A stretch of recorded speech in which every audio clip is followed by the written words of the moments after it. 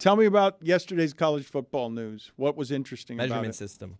So not a measurement system. I don't know why you keep calling it that. I was confused too. Yeah, it's really not related at all. Okay, thank you. What you mean by measurement system, that's like how they decide teams. Still not even really related to that too.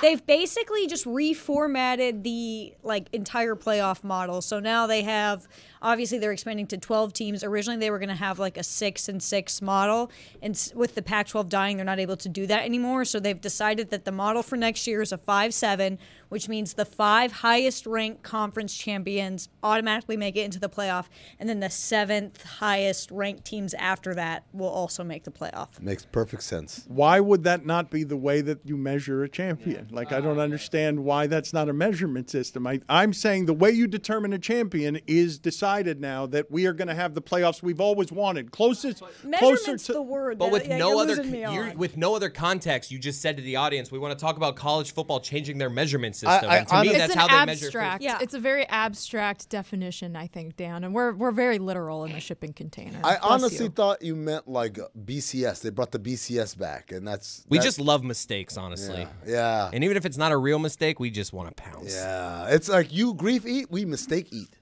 And there's a lot to eat on this show. There is train on the but this wasn't a mistake. Semantics, Dano.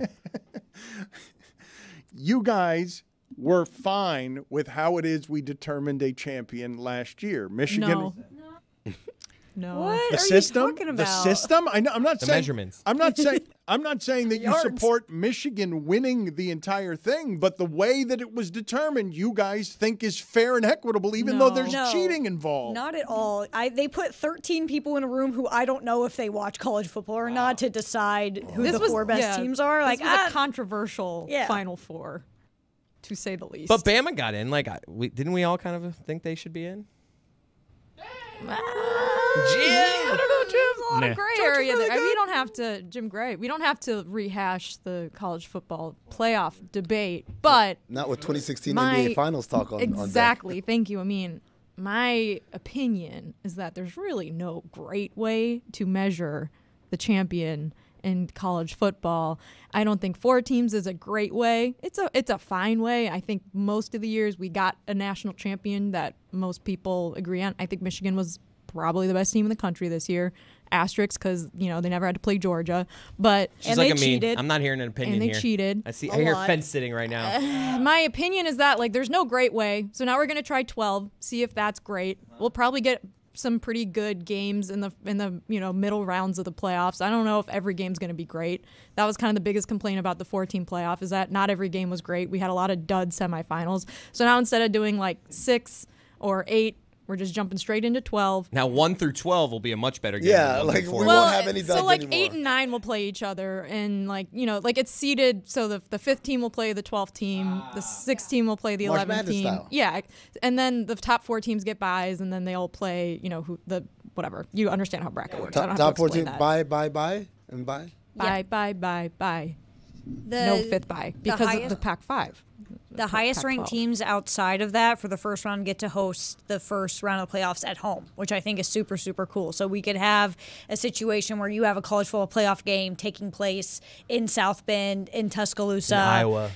Maybe if we dream and we hope and we pray and we sacrifice to the gods, potentially. But the 12 teams is not what we wanted, but I think given the fact that that's just what we're stuck with, because that's, they completely ignored 6 and 8 as just said, this is a pretty good system. It makes up for the fact that the Pac-12 is not really a real conference anymore. It gives chance for Group of 5 schools to compete. I'm happy-ish with it. Twitter seemed to be saying that Notre Dame was a benefactor of this new system. Is that true? Is this good for Notre Dame?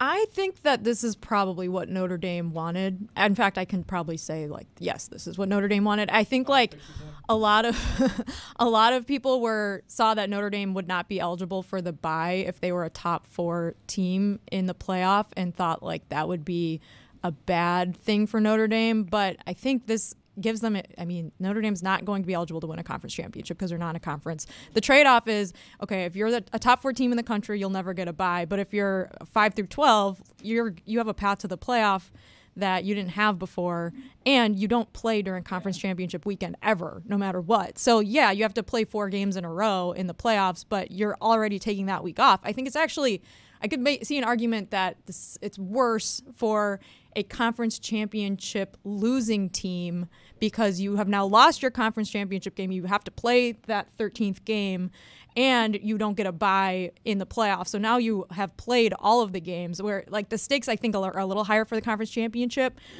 because you really, really want that bye, especially if you have to play that game, and you don't get seeded in the 5 slot because the 5 gets the 12, and the 12 possibly is like a G5 conference champion. So maybe, if they're not great that year, that's an easy-ish game, still a playoff game, but you get home field, like Lucy said. So I kind of see an argument that way is a little bit, that might be trickier. Okay, but it doesn't feel like you took a definitive takey side, and all that matters here. I don't like 12 teams. I've said that for like years. More games with more stakes is not something that anyone's going to have a problem with who loves sports. If I'm just giving them more stakes on these games, more is a great solution to everything in football. Just more.